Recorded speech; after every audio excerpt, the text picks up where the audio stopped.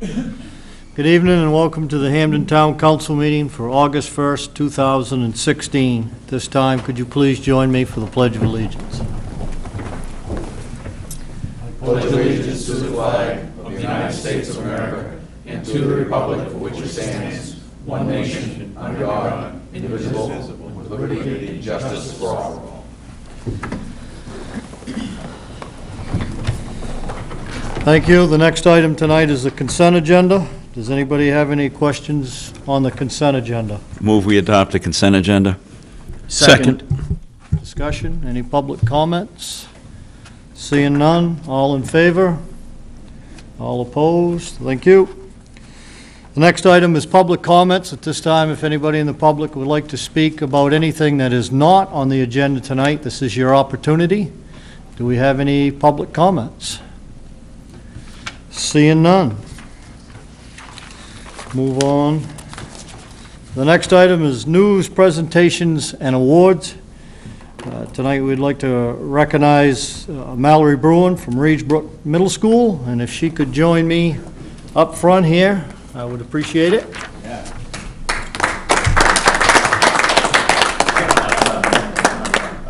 Sweet demon. Hi there.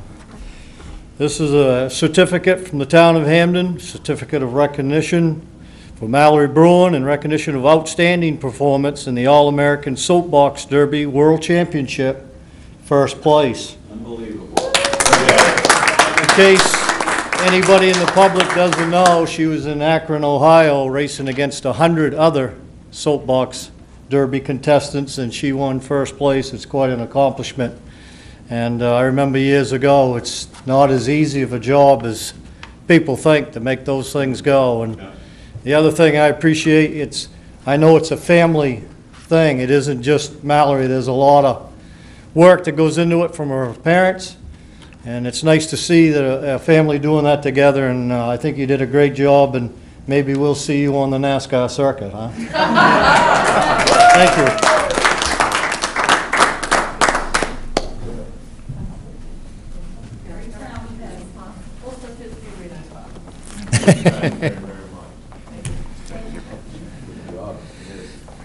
Okay, the next item is public hearings. There's none.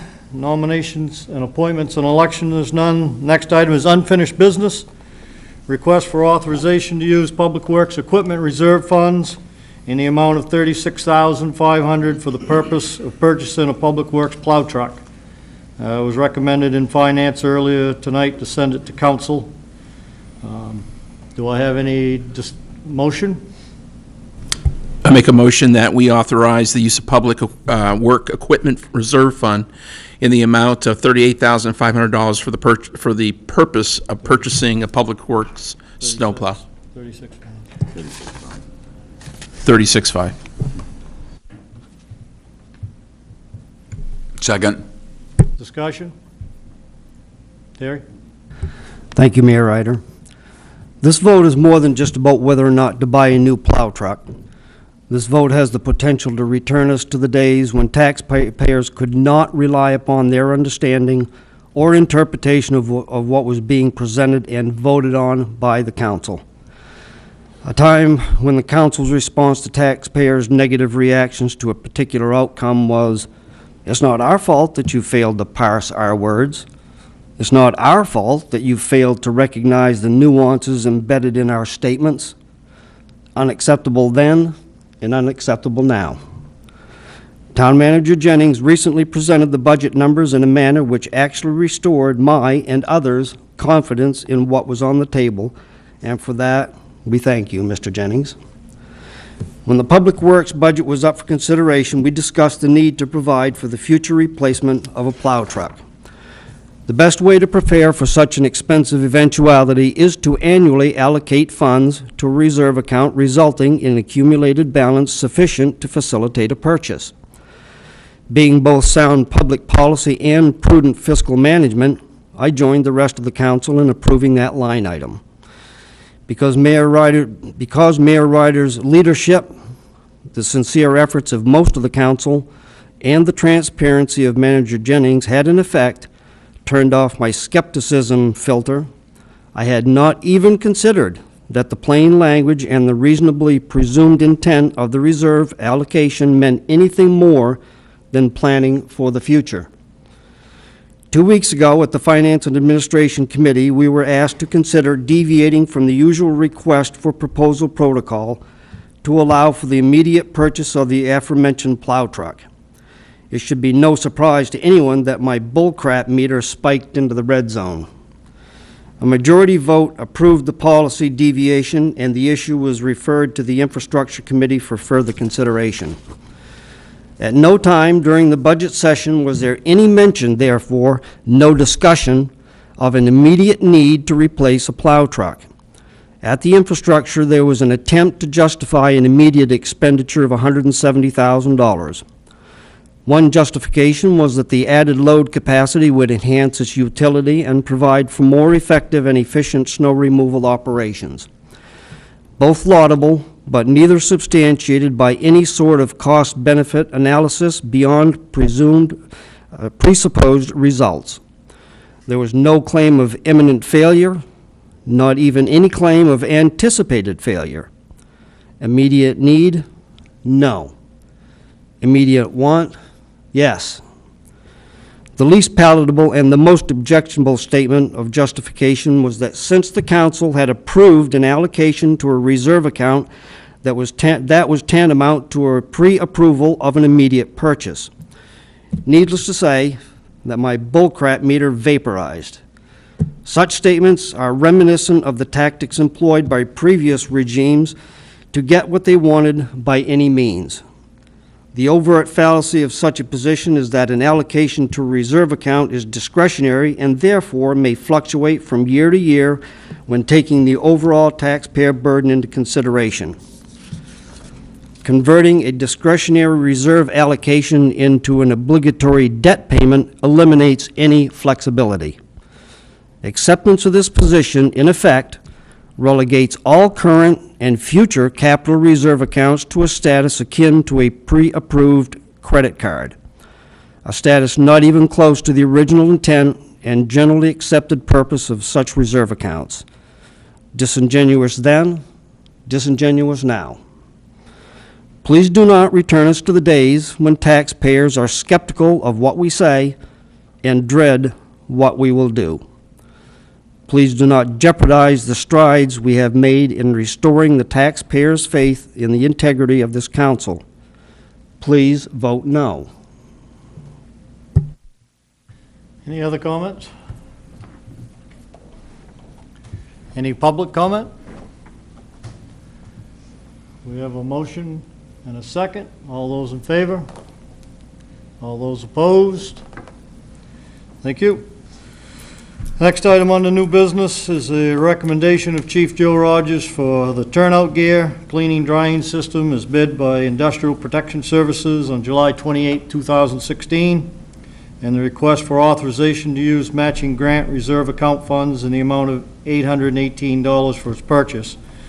The grant is $17,196 for the federal government for the purchase.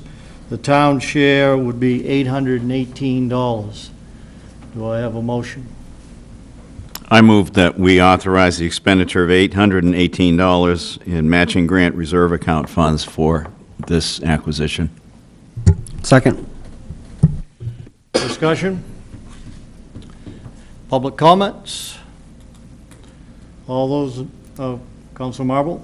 I just think, you know, for the public's sake, once again, we ought to thank the chief staff for the initiative to write grant applications and secure them and manage them to bring resources to the town that we otherwise wouldn't have. Thank you. Any other discussion? All those in favor? All those opposed? Thank you. The next item is discussion for the timeline and process for the anticipated local referendum, November 8, 2016. Town Manager Jennings. So, earlier this evening at the Finance Committee, I briefed the committee in detail about the process requirements to go to the voters to seek authorization to borrow funds for capital projects. And we talked about 4 potential projects that could go to referendum this November. One is the reconstruction of 1.73 miles of Maine Road North. This is a project that's on the Maine DOT list for funding, and if it goes forward, would be a 10% match. So it's a $4.65 million project, of which the town would be responsible for $465,000. So while that's an excellent deal in terms of state-local match, $465,000 is more than you would want to absorb in a single budget year. So that's being looked at for multi-year borrowing. The second item is the reconstruction of Schoolhouse Lane between Old County and Route 1A. That's estimated to be a $310,000 project because that is not a state road. That would be entirely borne by the town of Hampden. So that's the second project that we're looking at. Those are both on the general fund, general obligation side. The third project that I referred to is on the sewer side, and this is to do with the town of Hampden's obligation under its interlocal agreement with the city of Bangor for the discharge of the town's sewage to the Bangor treatment plant. Bangor has initiated significant capital improvements that are, as I understand it, long overdue up there, but we are responsible for a share of that cost. So we're still working with the city of Bangor to determine exactly what the cost would be. We estimate it to be in the range of $400,000. So that's another expense that we would look to space out over several years. That would be funded out of sewer funds.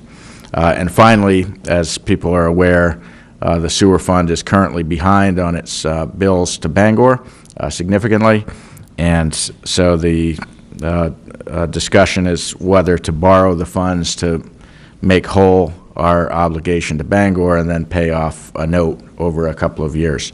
So each of those four items will be presented in detail at the next meeting 2 weeks from tonight, and at that time the council will be asked which up to and including all four of those may be brought forward to the voters for referendum. In addition, we did talk earlier tonight about the Western Ave sidewalk project. That's been underway for a number of years, and there is funding that's been previously allocated. I'm going to brief the council on that project, what the costs are, and how that's proposed to be funded, so we can stay the course, or that could be, at the council's option, that could be brought into the November referendum as well. Thank you. Questions? Councilor McAvoy? Mr. Jennings, how many, if any, public hearings are there on a, because I've never gone through a bond issue thing, so I'm just kind of curious how many public hearings there are before November 8th. So if the council were to adopt an ordinance on August 15th to authorize the borrowing, there's the public hearing on that ordinance would take place on September 7th.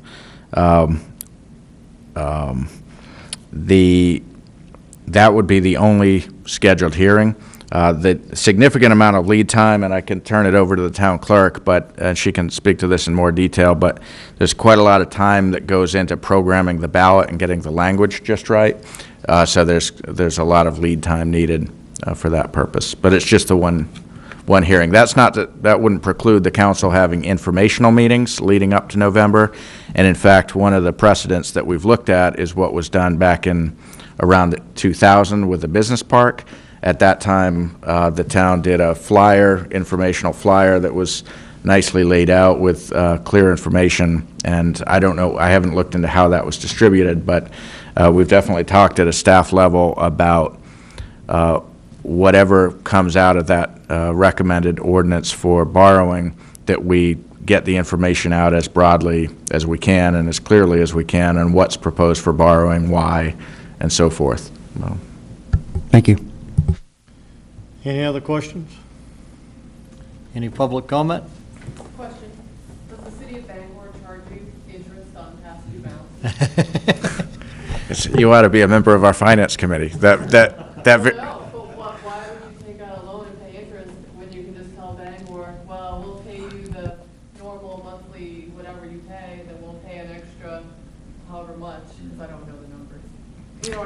don't you just pay them up to date over the course of 2 years and save interest money? Why would you take out a loan for that? That is one of the questions that the Finance Committee asked earlier this evening, so I'll be prepared for that 2 weeks from tonight in terms of what the relative costs of borrowing with the interest versus not.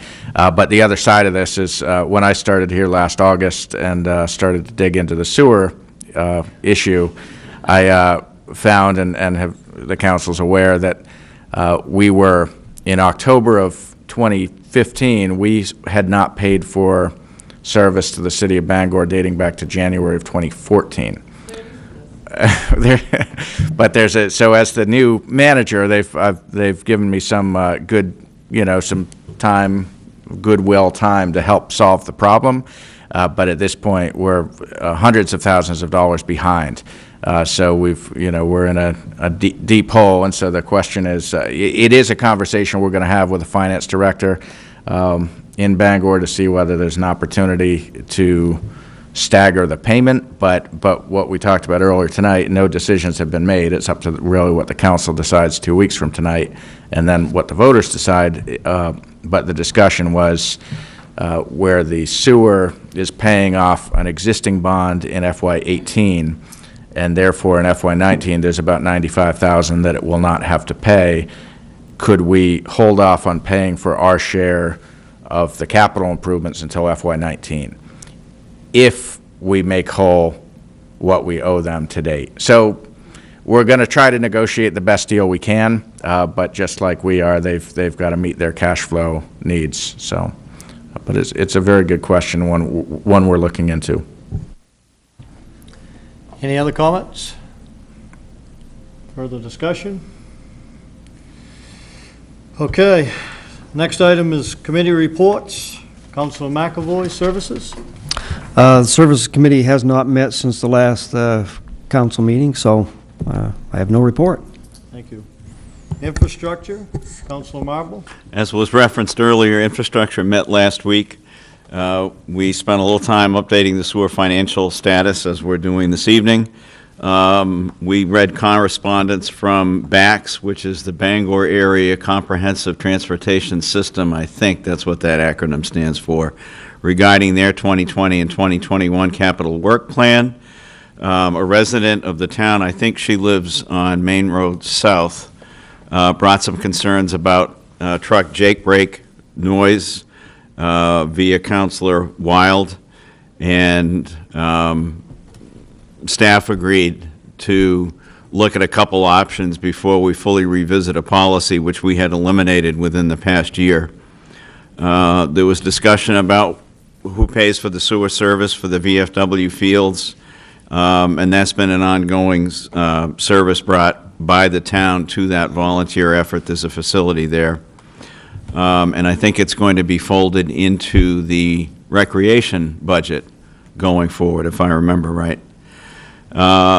Looking at, and when I say looking at, that's Kyle and town staff, looking into maximizing the investment we made in GPS software, about the GPS units placed on Department of Public Works vehicles and operations, discussion of fleet management and the proposed financing of the plow truck, which you again heard about this evening, and discussion of the work plan and priorities for fiscal year 17, which is folding into an overall discussion on that, which will probably hit planning and development or admin and finance. When are we going to bring the priorities from the various committees to one place? 2 weeks from tonight. Okay. At Administration and Finance, and then at Council. Thank you. And that's it, I think. Thank you. Planning and Development. Planning and Development met on Wednesday, the 20th. We discussed the business park agreement. Town manager updated us on that, where we stood, primarily with TIF agreements. We had an update on MRC fiber rate and the DEP permitting status of that. I believe at that time was also brought in the trust, or was that something we talked about later? Did we mention that? It may have been mentioned. Well, it may have been mentioned anyways, but can I talk more about that? There is MRC has set up a trust for 40 acres of land in this development, and in order to have a trust, you have to have a trust to run that. And so far, there is no trust that wants to run it. So it's kind of leaning towards the town of Hampden. This is something that once you take over, goes on forever. Children and grandchildren and great-grandchildren, et cetera, down the road. So that is coming up at our next meeting Wednesday night, I believe. No, the 17th meeting. Right. Yeah, not this Wednesday night. We need more information on it. So that will be something that we'll be battering around as to which way to go, what's going to happen with it, and what we do with it. And I believe it's something that needs to be done before construction can start out there.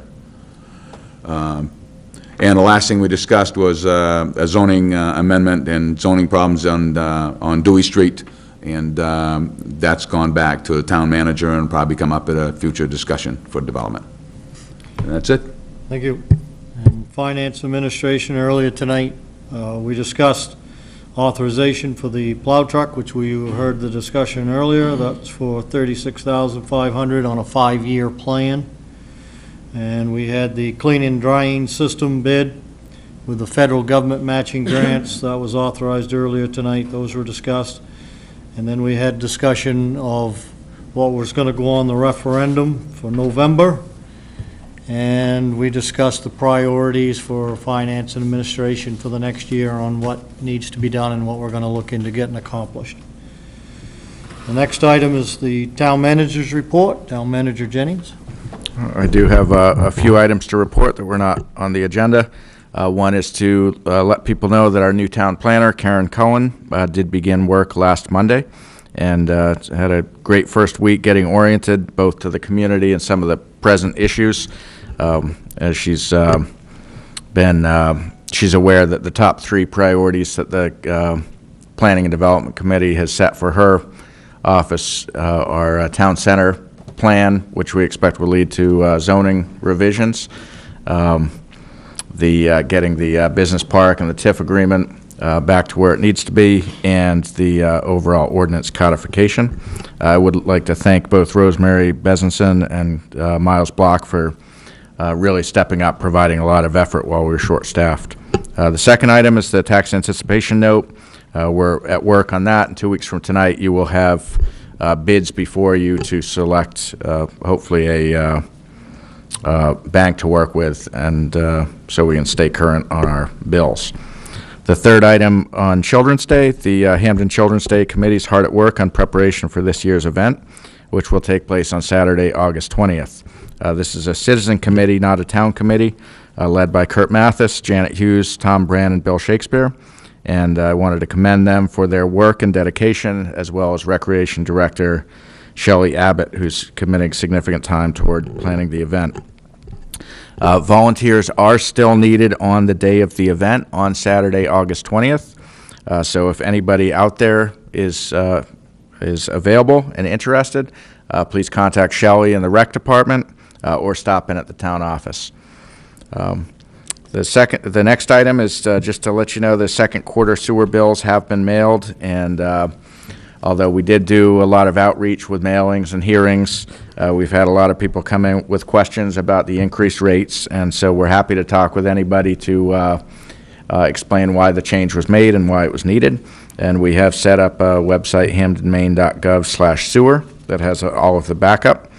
And so the increased fees are going to allow the sewer to get back onto a solid financial footing and get current with its obligations.